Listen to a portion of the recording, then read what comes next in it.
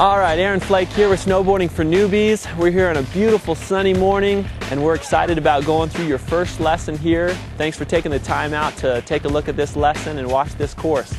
The first thing we're going to go through is we're going to talk about how to go through getting your C-turns done. And by this time, to be able to do that, you hopefully have all your equipment ready to go. You've watched the lesson on how to get your equipment set up, and you've either purchased something, borrowed it, stolen it perhaps, maybe not stolen, but hopefully you have some equipment set up so you can go through this, because what we're going to learn is getting your C-turns down, and we're going to do some maneuvers to get you to that point, like J-turns and garlands and things that will help you to be able to do these C-turns. I'm going to go through all of those things.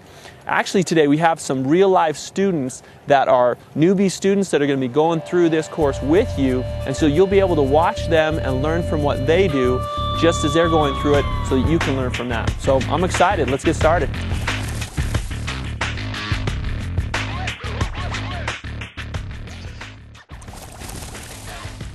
Hey ladies, I'm Mark. I'm 17 years old. I'm a junior in high school, and I've been snowboarding twice, but I'm not very good. But I'm going to take this course and be able to hang with my friends and go down the mountain and do some sweet tricks hopefully.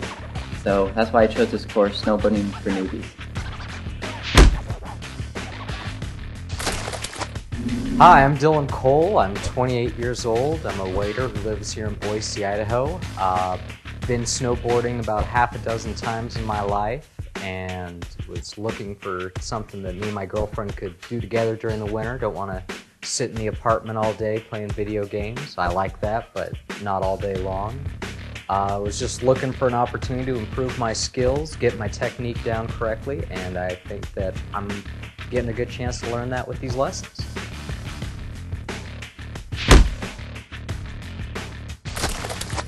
Hi, I'm Krista Williams. I'm 21. I work full-time as a litigation manager. In my part-time, I attend college and I take dance classes. I've never snowboarded, and I'm just looking to get into it as kind of a family-friendly sport, something that my boyfriend and I can do together.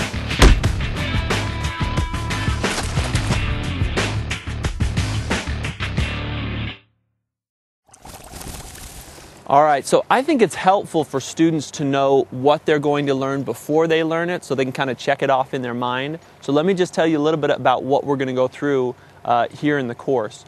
The most important three things that we're going to talk about first are safety, fun, and learning, and it's in that order. So it absolutely is crucial that today everything that we're going to do is safe, and I can promise you that you don't need to get hurt if you'll just follow these simple rules, and I don't think anyone wants to get hurt. And so we need to go through a few things just to let you know about safety. One, under safety, is that you want to follow all the rules of the mountain. The mountain has certain rules like stay in control, don't go across any barriers or things that are ropes, yellow ropes, or anything like that. Follow all the signs, obey the signs, and always stay in control, okay? Also on safety is that you're going to fall in this lesson and during the course of snowboarding, but you don't have to get hurt when you fall. So I'm going to show you in just a moment about the right way to fall so that you don't get hurt, okay? Is that all right? The second thing is fun. A lot of people, if they don't have fun learning how to snowboard, in the first time that they do it, the first lesson, probably never going to come back. I've heard that from different people where their friends just kind of said, go, they pushed them down the hill and said, there's a blue run, a black run, go for it. I don't know if you guys have ever had that experience before, but they say, go ahead and you just try it out, we'll see you at the bottom.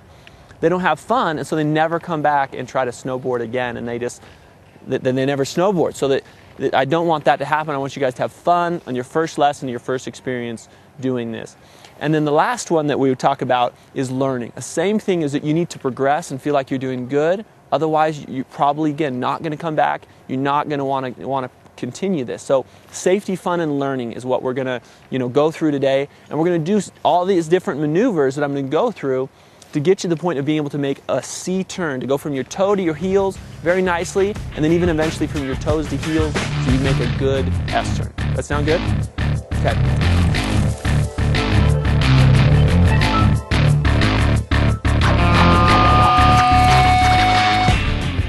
All right, so we're going to talk about stance real quick, and hopefully because of the previous lesson you'll have learned when you're picking your gear what stance you are or how to figure out your stance. But if you're right foot forward, that means if you're regular, that means you're left foot forward.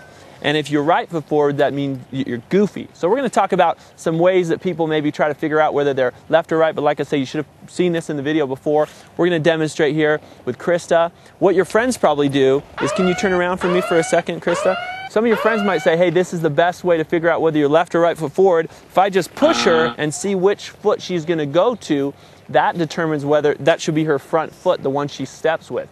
A little bit better way, and some people say that's a good way, but definitely a better way, I believe, is that it's a more natural thing in snowboarding. You're gonna want to be most centered and most balanced, and it's your natural instinct that if you run up to a puddle or something of ice or something to slide on, that you would get in the correct stance that would be most powerful and centered for you. So the better way is to actually have someone take a few steps and then just slide on the snow and see which foot would be the front foot forward. So I'm going to go ahead and do that, and then I'm going to have Krista do that. So if I run up here and slide, I'm going to have you do that, Krista, and let me see which one goes forward. Take a few steps and then run up and slide. So great. So we would choose her right foot forward in that situation. So that is generally a better way, and you can do it 2 or 3 times to make sure that they feel it's right. After snowboarding for 2 or 3 runs or 4 runs, or after a while of snowboarding, if you feel like you'd like to change it up because it's feels like it'd be more natural another way, you're welcome to do that and change up your bindings.